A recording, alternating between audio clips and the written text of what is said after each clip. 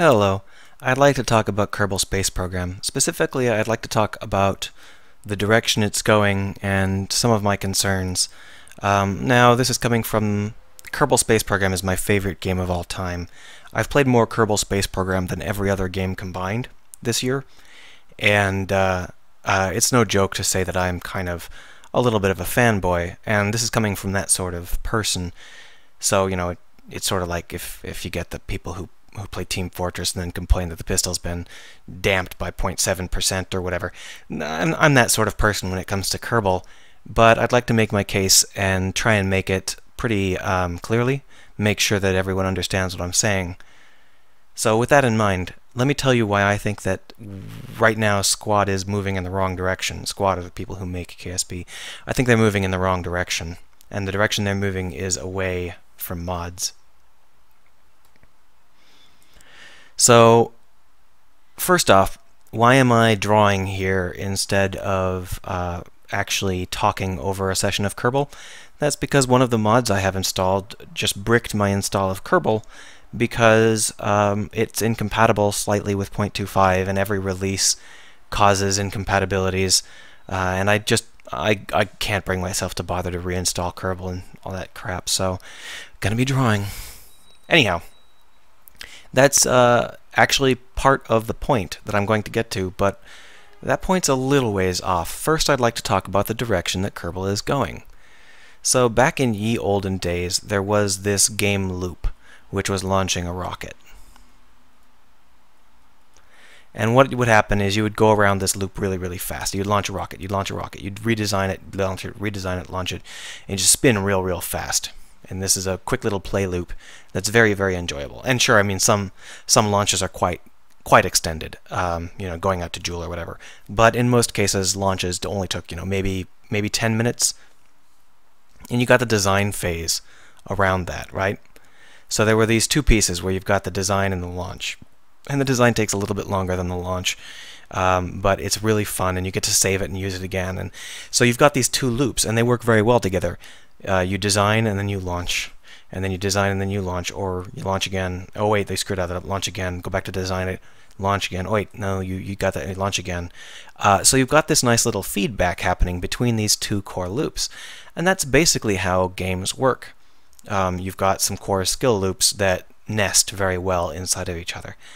What Kerbal is doing is they're adding in more loops. So you've got the launch loop, right?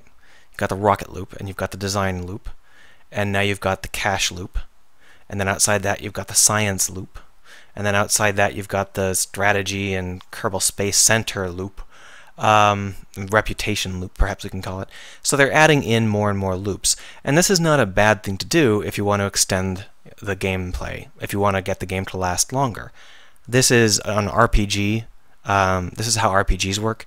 They've got a very basic core loop like battle, and then outside of that they've got something like health and magic points, and then outside of that they've got something like equipment and level, and outside of that they've got something like towns and dungeons. They just stack this level, these loops onto each other, and although none of the loops is particularly mesmerizing, the RPG has 40 or 50 or 100 or 400 hours of gameplay, because you're always diving in and out of the various loops, and they give you a lot of control over that, RPGs do, so that you can, as your personal preference demands, you can change your pace up.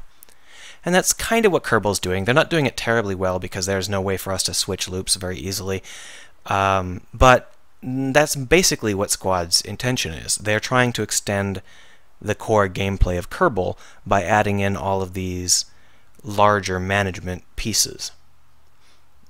That's not a very good fit, not for Kerbal. And it really kind of, I don't like saying that because Squad is clearly gung-ho about this. They're like, every time they release something, like, ooh, yeah, and we delayed this one feature, but that's because we're making it even cooler. And every time I see that, I'm like, no, stop. If the feature has to be cooler, don't put it in. Because all this is doing is distracting from what Kerbal is actually about. Squad's idea seems to be that Kerbal has to be a complete game when you download it. And that's really misunderstanding the place that Kerbal has in the community. Kerbal is a platform for mods. Now, I don't want to overstate that here. A lot of players will probably never reach the state where they want to use mods. And I do really endorse putting a lot of gameplay into the core game. But there is something about mods that allows for really exceptionally high-level play on the sort of diversity and quality that I have never seen in a game until Kerbal. So when you talk about mods, you're normally here are the two loops. This is launching a rocket, and this is building a rocket. When you're normally talking about mods and you're talking about what they do, you normally talk about like, oh well, it just puts like a little dot here, and then you get something cool here or here. And if you're talking about something like Skyrim, for example, the mods are a lot like that. They don't normally change the core pacing of the game. They don't change which loops are available. You're still always going to be going into dungeons, going into towns, and so on and so forth. A few of them are pretty extreme, but for the most part, they get along with the core game loops that the designers intended to put in the game. That's not the case with Kerbal. With Kerbal, the mods are the loops. See, here's our remote tech loop. This loop involves sending up ships that have communication arrays, building ourselves a little bit of a communication base so that we can contact faraway places and do whatever we need to do remotely. This loop here, this is our colony loop, where we build colonies out on the moon or in space or on Jewel. And this here, this is our extraterrestrial launch. And this is all about building facilities that can actually build starships that aren't at Kerbal. Oh, here's a loop over here. This one's about super heavy freighters. Oh, this one here. This one is about moving faster than light and transmitting energy. And all of these require the player to dive in and out of the core loops and in and out of each other. See, even though all of these loops are wobbly and none of them are very polite, they all get along surprisingly well. While I am building up my remote tech facility, I might also be building a space station that will serve as an energy relay for my super heavy freighters, and those guys will carry my extraterrestrial launch devices over to my colony around Jewel. This is a beautiful synergy, and this is not a synergy that could have ever come up if Squad controlled which loops I put in my game. Squad would never have invented these loops. Not because they're dumb, but just because it's obviously not in their game plan. Moreover, even if they tried, they would not have been able to do this, because they are smaller than their fan base. So, I don't mind that Squad is putting in additional loops. I have to disable all of Squad's cute little crap in order to actually play the game, but, I mean, the fact that it's there doesn't bother me too much, except that it really bothers me that they could really help this out. They could really make modding a whole lot better and easier. If they decided that they gave a shit about the actual, gameplay here, if they decided that modding was going to be a focus for a while, they could create an integrated mod manager.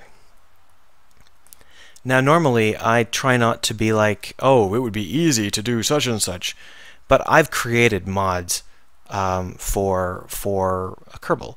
And in fact, I have looked at the source code of this mod manager, which is a Kerbal mod manager that's archaic now, but I haven't found a better replacement for it.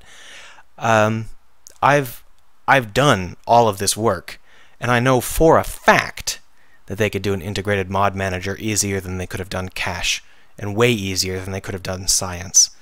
Yeah, so that lovely destructible terrain that they've rolled out with all their buildings, I think that this is lovely stuff. You know what? I could use one more building, maybe down here somewhere. The mod management building, where you can go in and you can choose which mods are enabled, which order they load in for this save game, which ones reload so that they reinitialize correctly. That would not be terribly hard. Even if they didn't want to do it in-game, it would be relatively easy to have an added mod manager out-of-game feature where you could do that sort of thing out-of-game. And if they implemented this mod API, well, I'd also love it if they made it actually easier to create the mods, because that's kind of nightmarish. But if they implemented this mod API, we wouldn't have some of the problems that we're currently having. Like, for example, right now this doesn't look like this. It looks like this. Oh, I accidentally selected white. Sorry. It looks like this.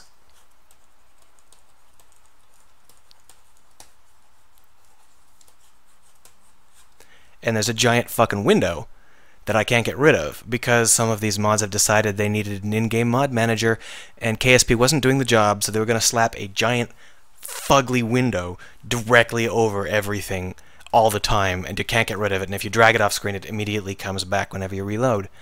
That's kind of a shame.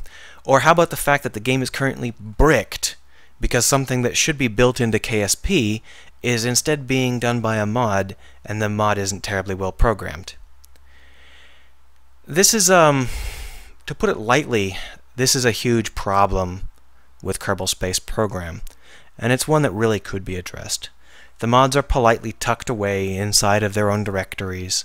It's easy to scan for which directories are there. It's easy to change the order that they load in. It's even easy to check for conflicts. But they've chosen not to do that. They've chosen instead to focus on expanding the gameplay of their core game by adding in more and more loops, even though those loops are incredibly pedestrian. And they're just not what make Kerbal special. They're just totally standard loops. Oh, I'm going for money. Ooh, yay money. How about let us do the money half? Let us figure out how we want to do the money. I want to download 4 different money mods and I want to switch them out. Today I want the one where it's a Vegas style situation where a mission can bring in a jackpot if I can find it. There's a spot on the moon, and if I get to that one spot, I get cash. Nope. There's tons of things you can do with mods. I can change out any of these loops. Science? The current science mod isn't bad. The current science system isn't bad. But there are pieces I'd like to try differently. I'd like to try out a mod where every piece of science is continuous rather than atomic. I'd like to try out a mod where every single experiment I run has to have a human at the experiment panel. Sorry, a Kerbman at the experiment panel, actively performing the experiment for hours, for days. I'd like to try all this stuff, but I can't, because they have decided that these loops should go in specific ways, and that's the way you're going to play them. And no one's going to build a mod that does science differently, because even though they theoretically could, Squad has decided that science goes in a specific direction, and the community is, generally speaking, going to go ahead with that. They're going to be not okay with it necessarily, but they're not going to try and subvert that. If you tried to release a mod that changed the way science worked at a fundamental level, it would languish. And it has languished. There are several mods that do similar things, and they've languished.